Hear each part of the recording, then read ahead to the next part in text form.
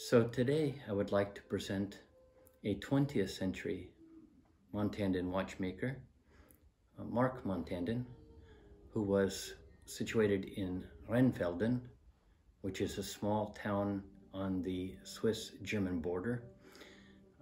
Now Marc Montandon, we know very little precise information about his life, the dates. However, the individual that we are speaking of appears to be the son of Louis Marc Montandon, who was also in the watch industry as a box maker. Now Marc is mentioned in Davoine almanacs between 1948 and 1967, and this is specifically Marc Montandon, horloger, or Rheinfelden. So Marc was probably born after 1903, but before 1913. His information is listed in Les Montandons of Frederick Jules Montandon, which was published in 1913.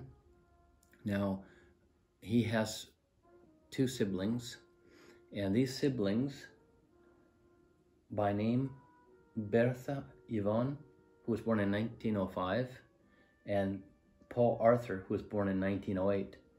Now, for Marc, we have no specific birth year.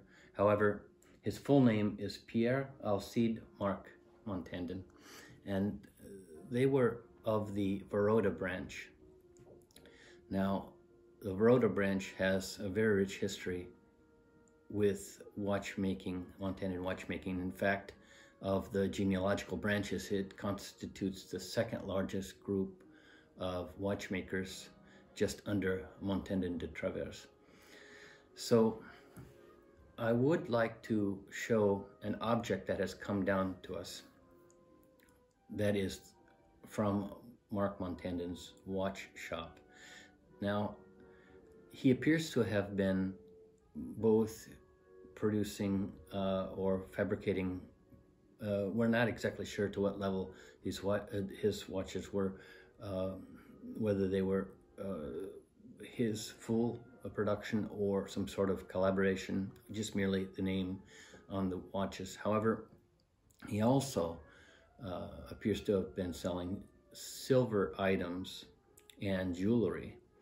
And this item, which I would like to show you, comes in this original. This is probably late 40s. It was mentioned as a 1940s era item. Now, this is the original box, and we can see M. Montandon. So that is Marc Montandon, horlogerie, bijouterie. So he had also jewelry, and Rheinfelden. So what we have is this small vintage silver mirror, and this is a really beautiful item. This would have been on the jewelry side, more or less, of his offerings, but it's really fascinating that some of his products are still around. And so he was in business for nearly 20 years, between 1948 and 1967. So clearly this object was towards the beginning of his career. And we'll just open this.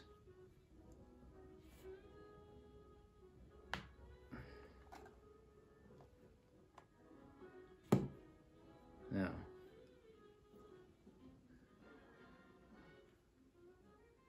so it's a really wonderful little item that would have been for a lady, and it has some minor scratching, but overall the condition is excellent, and this is just a wonderful little window into his watch shop there on the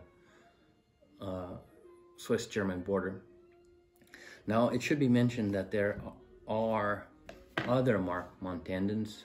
We do know of a Marc Eric Montandon that is in the Basel area. However, he appears to be ruled out as our watchmaker, specifically because his main name was actually Eric. He went by Eric, and he appears to have been from 1954 only finishing an apprenticeship in finissage. So this is probably not our maker. Now, I should say from the genealogical information how we arrived at the conclusion.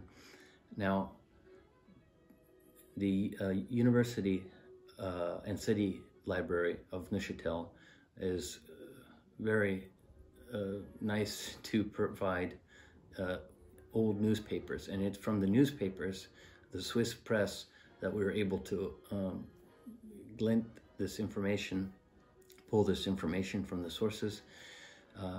There is very precious little information about modern people's genealogy. It's usually centuries back. So we do find several articles mentioning specifically an 1942 article when one of the Allied family members had died, and this is when Louis Marc was still alive. Now, his children are mentioned. Now, they're not mentioned by name. However, we see that the children are identified as follows. We hear Madame et Monsieur Marc Montandon à Bienne, which is where Louis Marc was working as a horloger. Leurs enfants et petits-enfants, or petits-filles, à Rheinfelden, Lausanne, et Bern. Now, you'll notice there are three different locations. Well, they had three children. So one of the children was living in Rheinfelden. And this combination is also found after the death of Louis Marc. He apparently died in a fire along with other workers where he was in work.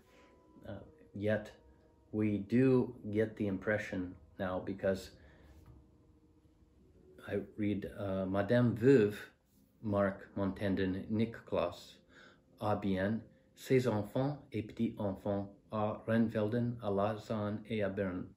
So once again, we have we specifically know through the parents that their three children were living in these three cities, and this is Rheinfelden is the only connection that we have to Louis Marc, and it is not found in any other location. So the chances are most likely that our watchmaker is Pierre Alcide Marc Montandon. So this is just a small note for the record, and I hope you enjoyed this information about a 20th century Montandon watchmaker, the only watchmaker in Rheinfelden. Thank you.